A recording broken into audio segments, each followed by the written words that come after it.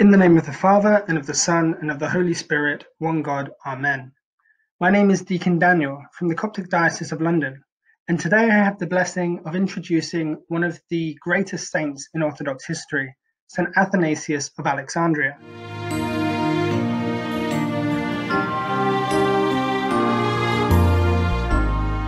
Now, St. Athanasius was born in Alexandria in the year 298 AD to rich pagan parents.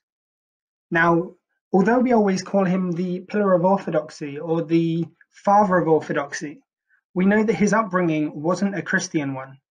And his first documented link with Christianity was as a child watching Christian children reenacting the liturgy and being told that he can't join in because he's a pagan. After watching these and learning from these children, he decided to embrace the faith and was given a mock baptism by them, and was eventually allowed to be part of their reenactment of the liturgy, playing as the patriarch, which is a great foreshadowing of his future in the episcopacy.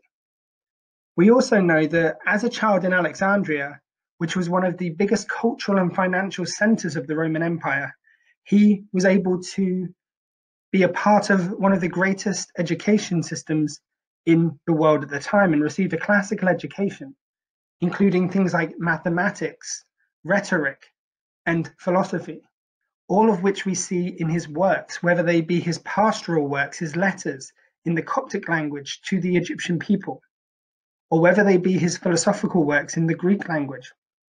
Through his skills that he picked up in his education, he was able to bring together all of this to allow him to be one of the greatest saints and one of the most prolific writers in the history of the church. However, unlike most people who received a classical education at the time, St. Athanasius wasn't called to business or politics. We know that at the age of 19, his father reposed, and his mother sent him to serve as the deacon to St. Alexander, who was at the time the Patriarch of Alexandria. It was during this time that he was able to write some of his greatest texts, both on the incarnation and against the heathens. It was also at this time that he was able to travel around Egypt and was able to witness the lives of the anchorites and the monks, being able to learn about them and speak with them. One of the most notable of these being St. Anthony, who he wrote the biography of later in his life. It was also at this time that he became a vital part of the church's battle against the heresy of Arianism, especially when Arius tried to subvert the faith of the Alexandrian See and tried to have St. Alexander removed, claiming that he was a heretic.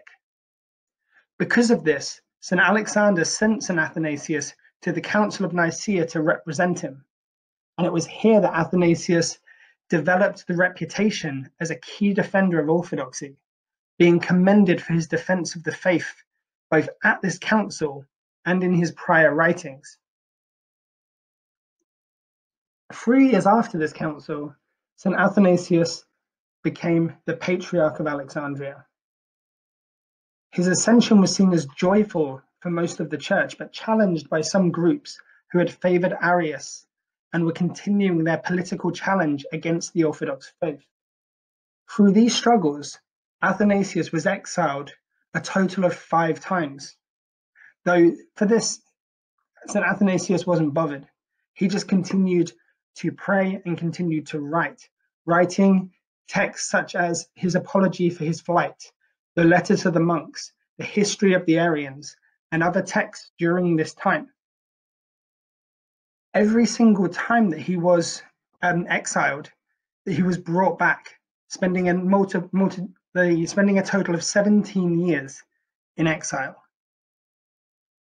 And he continued to preach, continued to write letters, continued to promote the faith until his departure in the year 373 AD. So after an episcopacy lasting 45 years, he departed, and his final words known were, "Glory be to God for all things," a reminder of his joy and his faith in God throughout both the peaceful and the turbulent times of his episcopacy.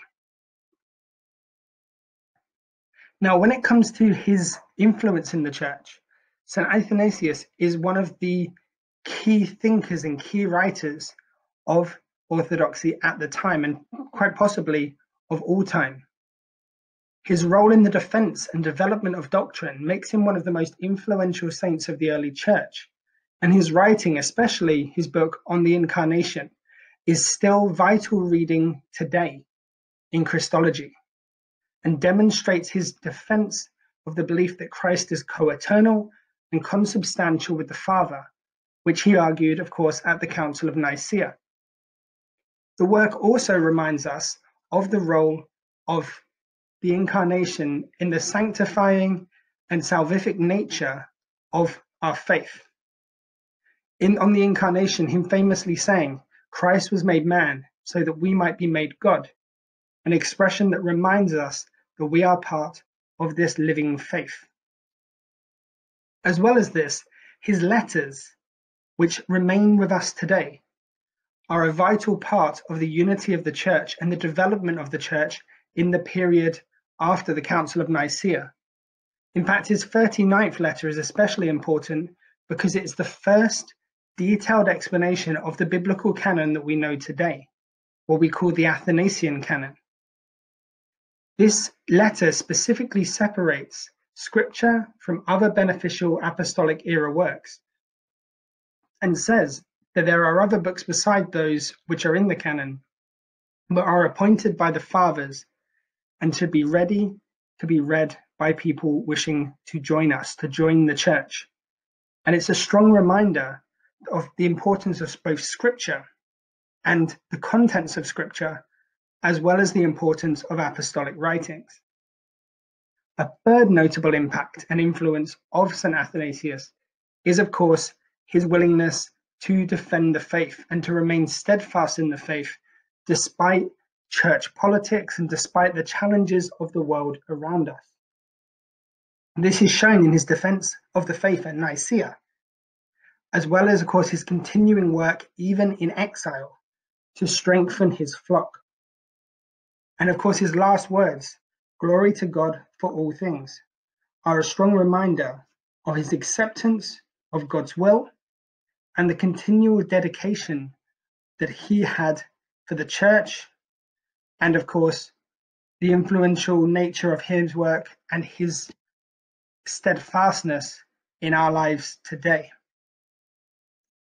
Some important reading that people have on this, some great writings on it, are on the screen in front of you. All of these, of course, contain detailed explanations of his lives, as well as some of his works, such as the 39th letter and on the Incarnation. So I hope that this has been beneficial for you in understanding the life and the importance of this great saint. And I leave you again with his final words, "Glory be to God for all things." Thank you very much. In the name of the Father, and of the Son, and of the Holy Spirit, one God. Amen.